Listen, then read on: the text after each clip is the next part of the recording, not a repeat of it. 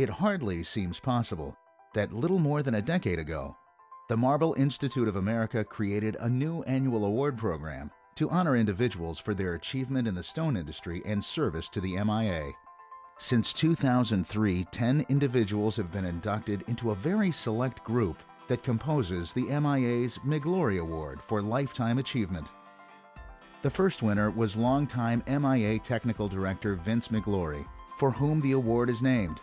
Since the inaugural award, winners have been Joe Kapchek of J. Kapchek & Company, Malcolm Cohen of Miller Druck Specialty Contracting Company, Bernie Polak of Denver Marble Company, Vic Green of Vic International, Louis Carnevale of Carnevale & Lohr, Terry O'Neill of Columbia Marble Company, Chester A. Smith of Chester A. Smith, Ron Bussey of Bussey Marble Company, and Paul Vigna of Artisan Tile and Marble Company of New Jersey. The 11th winner breaks new ground as the first international recipient. He is our well-known neighbor from south of the border in Mexico, who has served the stone industry for over 50 years, Jesus Gonzalez III of Marble World. Anyone who has ever met Jesus will agree with Bob Statswender that the 73-year-old Gonzalez is always gracious, impeccably dressed, and a gentleman. From the company's primary facility in Gomez Palacio, Mexico, Jesus IV, his son and operations manager, added this when asked about his father. He's a workaholic, as my grandfather was. My father puts up 60 hours a week at least. He's very, very active. The original genesis of Marble World is a unique story dating back to when Jesus III's grandfather died, and his father wanted to build a small burial chapel to honor his memory. His father couldn't find suitable stones nor a contractor in Mexico. So he decided to fly to Italy and buy the equipment to cut the stones. He bought several Carrara blocks and he made the chapel for his father. So that was a very odd way to start, but that's the reason why we started in the marble business. When his father became ill some years later and passed away, Jesus III, who joined the firm at the age of 18, took over management of the company, which then only operated a modest shop in northern Mexico and had very little working capital. Today, it has customers worldwide for its offerings of specially crafted products like hand-carved fireplaces, hood ranges, columns, and other pieces usually made from travertine and limestone. The company also specializes in unique mosaic and other mesh-mounted products. Jesus confirmed that while the company, which has used the slogan, "You dream, we create it," has many massive production machines, technology is not the focus of the company. We search all over Mexico for the best carvers and the most skilled labor that we can find to do what we call creative work. It's a work that requires, besides the skill, some kind of creativity.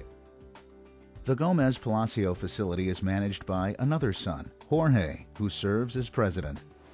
The most intriguing portion of the operation is the mesh-mounted products that are produced by a small army of associates and consume 1.5 million pieces of stone a day. In addition to the Gomez Palacio operation, the nearly 70-year-old company has units elsewhere in Mexico that do traditional marble and granite work, like skyscrapers, shopping centers, department stores, museums, and more.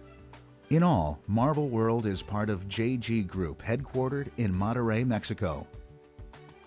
Jesus IV says his father is a perfectionist and always wanted to be the best marble supplier in Mexico. His motto has always been, "I will only supply a stone job if it makes me proud." And believe me, he has stood by his word for over half a century. Jesus III eventually got into stone cleaning and sealing products. Today, the far-flung Gonzalez enterprises are vertically integrated and include a number of other companies. Jesus III and Marble World have been active members of the Marble Institute of America for more than 50 years. Of his involvement in MIA, Monica Gowett, former MIA president, says this: "I am not sure how many terms or years Jesus spent on the MIA board, but I do know that his passion, involvement, guidance, and support for MIA are unwavering. As a person who was newly elected on the board of the MIA in 1997, It was board members like Jesus who set the right tone for professionalism, realism, advocacy, and support so that the MIA could be the best association possible for the membership. Jesus is also a great family man. Jesus and his wife Adriana have 4 sons and 12 grandchildren. Together with his service to MIA and his outstanding career in the commercial stone business, he has earned MIA's most coveted prize, the Migliore Award for Lifetime Achievement. Please join us in congratulating Jesus Gonzalez III as the 11th recipient of the coveted MIA Migliore Award for Lifetime Achievement.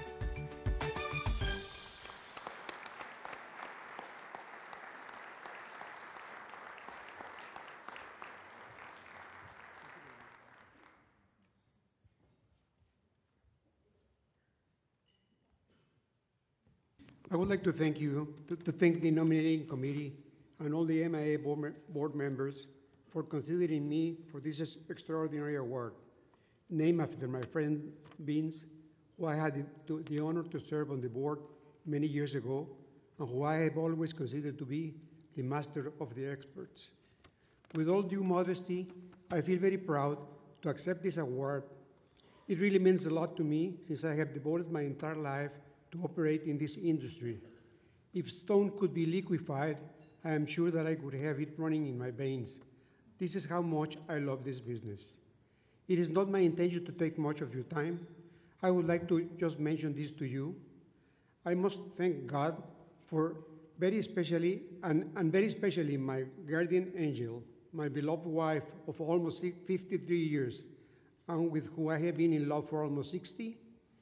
Without her prayers, guidance, patience, and company, I wouldn't have had the energy to go through all the surgeries that have allowed me to be actively involved in helping our 4 sons run our companies, and at the same time have a 22-member family living in harmony and respect. Again, in just 6 words, thank you so much.